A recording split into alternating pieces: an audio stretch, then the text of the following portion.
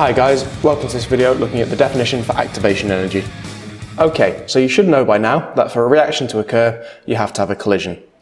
If the collision has enough energy, that reaction will occur and you'll turn your reactants into a product.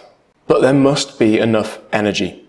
If you have two reactants that don't have enough energy, they'll collide, but because there's not enough energy, no reaction occurs. They just bounce off each other.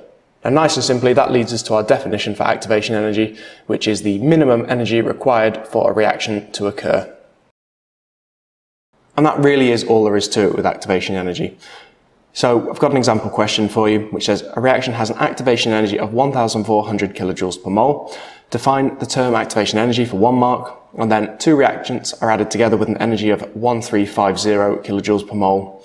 Explain whether a reaction will occur. So you'll get 1 mark for saying whether it will or not, and 1 mark for saying why in terms of the activation energy in terms of collisions. Pause the video, have a go, we'll see how you've done in a minute. Okay, let's see how you've done. So a reaction has an activation energy of 1,400 kilojoules per mole. Define the term activation energy. Nice and simply, it's the minimum energy required for a reaction to occur. That gets you your first mark. Part B, two reactants are added together with an energy of 1350 kilojoules per mole. Explain whether the reaction will occur.